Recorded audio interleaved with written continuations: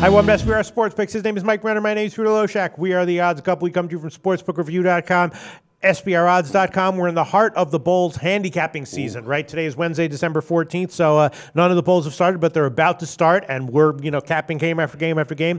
Right now, we're going to be talking with SBR contributor Mark Lathrop about an interesting bowl that is a 10-foot poll for me as of right now. It's the New Orleans Bowl, Southern Miss and Louisiana-Lafayette. It is played in the Superdome in New Orleans, so you have a home state advantage for Louisiana-Lafayette. That's the ultimate topic of debate, whether that matters or not. I'm sure that Mark Lathrop has done his in-depth research on this one and can really shed some light on possible line value here. This is an interesting one because Southern Miss was way overvalued for most of the year, right? They headed into their final game on a 7-game ATS losing streak, but wound up beating Louisiana Tech outright as a 2-touchdown underdog. That is no joke. No. I mean, you can't beat Louisiana Tech outright as a big underdog like that without at least having some kind of legitimacy on the field. Definitely not 100% fluke, that's for sure. And you're looking at two squads that are 6-6, but ULL 8-4 against the spread, Pistol Pete. They won 3 of 4. Yes. They got a decent defense, and as you said, all right, they've been covering ATS. They're on a run. Right. Cross the ball, 3-8, 3-8 ATS. Losers of 5 of the last 7. So, but still, that one signature. I don't know. This is a 10-foot pole, but I'm dying to hear what Mark's got to say. Before you want to bet against Louisiana-Lafayette, you're like, all right, let's bet against them. As you said, they were a good bet in general on the year. They've covered their last 4 in a row, and then you're thinking, well, maybe that's fine, but in bowl games, they're not a good bet. In their last 4 bowl games, they've covered all 4 of them. All 4. So hard to bet against Louisiana-Lafayette, especially with the home state advantage. Mark Lathrop, I think we've set up very well why this is a bowl that's probably confusing to a lot of people. What can you tell us about it?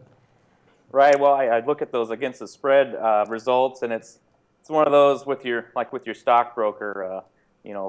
Historical returns do not equal future results. So I'm going to admit we don't get a lot of Lafayette games up here in Idaho. So when I start handicapping a team I don't follow a lot, I look at quarterback play, and this is where I see a big advantage with Southern Miss in this game. So Lafayette has this LSU transfer, Anthony Jennings. He is running 11 TDs to 12 interceptions this year. He looked really bad in some games. I watched some tape. He stares down receivers and gets picked off.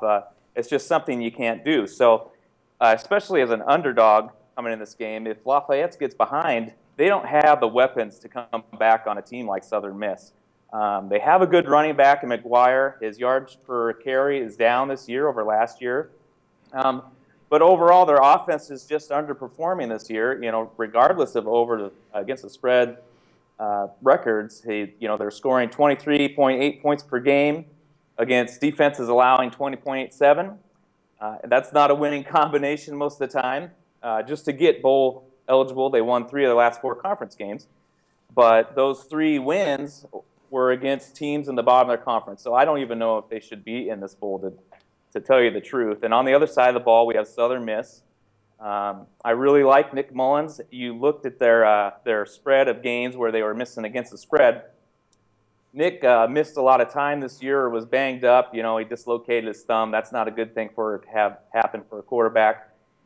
He is healthy now, as you saw in the Louisiana Tech game. I watched that game extensively. He looked great.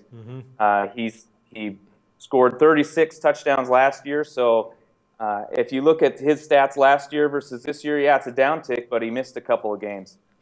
They beat SEC Kentucky, and they were down 28-7 in that game. That just showed you what kind of explosive offense they have. They've got big receivers. They've got Ito Smith at running back, who looks fantastic, and I think he'll be getting a look on Sunday. He's just really shifty and it's just fast.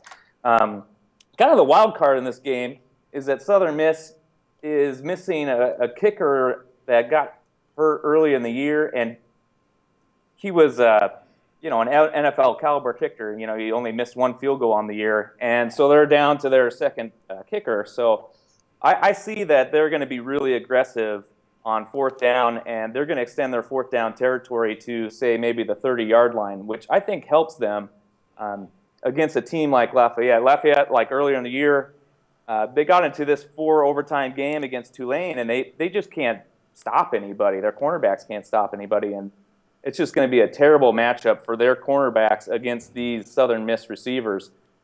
So I already took Southern Miss -3, and I'm going to take them all the way up to -7. I mean, I think this is one of the strongest plays on the bowl games on the 17th. And I like Southern Miss on the team total if that comes out, too, on the over. Interesting. Wow. Yeah, great breakdown. That's what we were hoping for, and we certainly got it. What do you think now, Pistol? I'm agreeing with it. Yeah, I mean, Nick Mullins playing his final college game, had a great career yet. So and also getting some time to heal any little wounds still might have and to really focus on how big this game is for him as well. Definitely makes a lot of sense to me. And as Mark Lathrop said, the line did open at 3. Now it's up to 4.5 market wide. He is still recommending a play on Southern Miss at -4.5. Mark Lathrop, thanks so much. Thank you, Mark. Research before you bet. Be sure to check out SPR Picks for the best game predictions, breakdowns, and much, much more.